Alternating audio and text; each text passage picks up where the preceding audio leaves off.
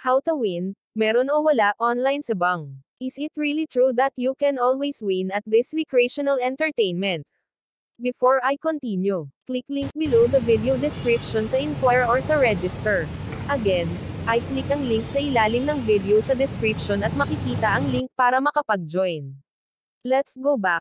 Can a man always win in this game? Staright answer is maybe and no. Just like any other games that includes money, sabong is a game of chance even though you only choose one color. Unlike lotto, ending or jueteng, this rooster sprots betting gives you more the chance of being a winner because this is a 50-50 it's lucky pick. You can also refer to this as a do or die. With this statement, it is very high risk. Imagine the number that is held nationwide with 40 million Filipinos.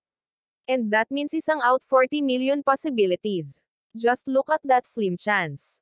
Expert says, a man has more chances to be struck by lightning 2 times on the same spot compared to winning in lotto. But some real-life sabongeros said that you can increase the advantage in sabong by really looking at the details of the rooster. The standing posture, alertness, leg length and overall color. Through experience, bird handlers can somehow predict 60–90% of positive result before releasing the animals to the fighting arena. Big boys with big farms have all their kinds of secret training techniques to make a champion birds. Online sellers today have fancy products or anteng-anteng and tells the public that with those kind of stuff the one holding it will win in whichever type of game. This includes the online sabong, casino, color game, Tetris, and other online entertainment at home. I personally do not believe in this kind of magic which involves gambling. Playing internet that involves money is very straightforward. You win some, you lose some. So be very cautious when playing for the reason that it is dangerous financially if for instance a man got addicted and can't handle himself.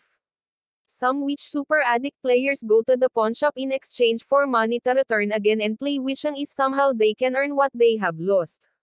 Cannot be this kind of players just play easy, have fun and get yourself if you can play a lot or you can just play a little. Remember that luck is very slim in the world of gambling. Do not engage if you do not have disciplinary mindset.